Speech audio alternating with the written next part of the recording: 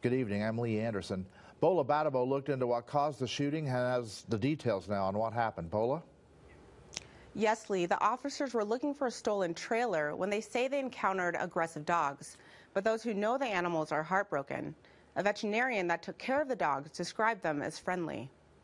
While investigating the whereabouts of a stolen trailer, the Redmond police shot 2 dogs at a large houseless encampment off Northeast 17th Street and Greenwood Avenue in Redmond Tuesday evening.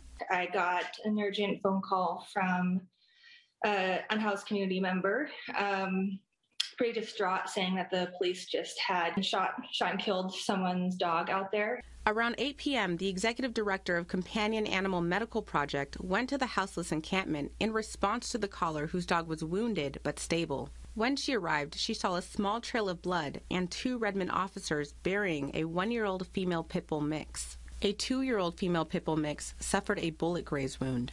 She wasn't bleeding out. It was certainly a graze. The skin is apart, but it was a relatively clean wound. The Redmond police said the 2 dogs were off-leash and behaved aggressively.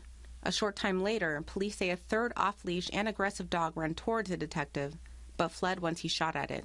Its status is currently unknown. We've provided care for these pet owners multiple times, so we're very familiar with not only the owner, but also these dogs. Johnson Weinberg said she spoke to the unhoused woman who lost her dog and noted how distressed and shaken she was.